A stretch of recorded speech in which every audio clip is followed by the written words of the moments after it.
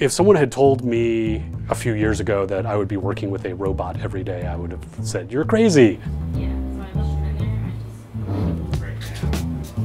Yeah, what I would say is, as soon as a player activates the flag. Hello, my name is Starlong. I'm the executive producer for a game called Shroud of the Avatar, and I've been making video games for about 20 years, mostly here in Austin, Texas. I'm Richard Garriott. I'm a video game designer and a private astronaut. We are here in my New York home, while the majority of my game development team is back in Austin, Texas. This is where I use my double every day to log in first thing in the morning and spend the day virtually in Austin, Texas. Most of that 20 years that Richard and I have been working together, he lived here in Austin, but he met a wonderful woman who happened to live in New York. They got married and he moved to New York, and that's where the double robotics came in. That was the best solution we could find, still is the best solution we could find. So I still travel to Austin to be with the team, about a week a month, but for 3 weeks out of the month, a telepresent robot, in particular the double, is not just a good solution.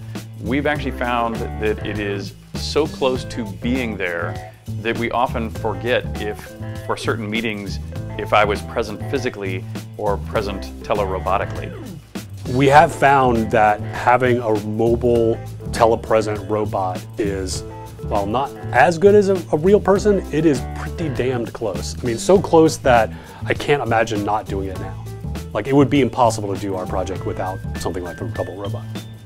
I must be one of the highest bandwidth users of a double. I log in first thing in the morning when I get up, and then I stay till the end of the day. I'll log off here when I go to lunch, or I'll log off here if I have a meeting upstairs. But otherwise, I'm logged in, at least 8 hours a day, 7 days a week.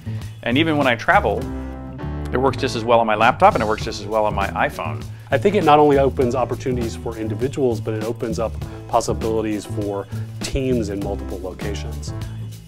Hearing the talk before the meeting and after the meeting and in the hall, plus the ability to wander into someone else's office to ask a new question, is invaluable. And so I think that without something like the double, I really could not sustain my responsibilities within our organization like I do now.